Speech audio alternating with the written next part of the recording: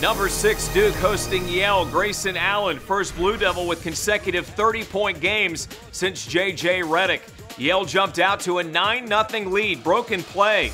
Brandon Sherrod gets the jam on the baseline. 13-4 Bulldogs to start the game. Final minute of the half. Duke comes alive. Luke Kennard on the floor to Allen for the dunk. He finished with 14. Game tied at 36. Next Yale possession.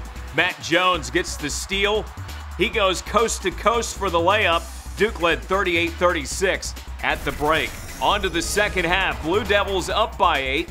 Brandon Ingram in transition goes in for the layup plus the foul. 12-2 Duke run to start the second half. Reigning Ivy League Player of the Year Justin Sears on the lob for the serious finish on the alley-oop. Cuts the lead to 10, but Jones in the corner converts on the three. 3 of his team high 17. Duke wins it 80-61 to move to 5-1.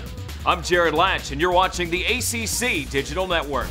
We are the official home for ACC basketball. For more great content like you've just watched, click one of these boxes.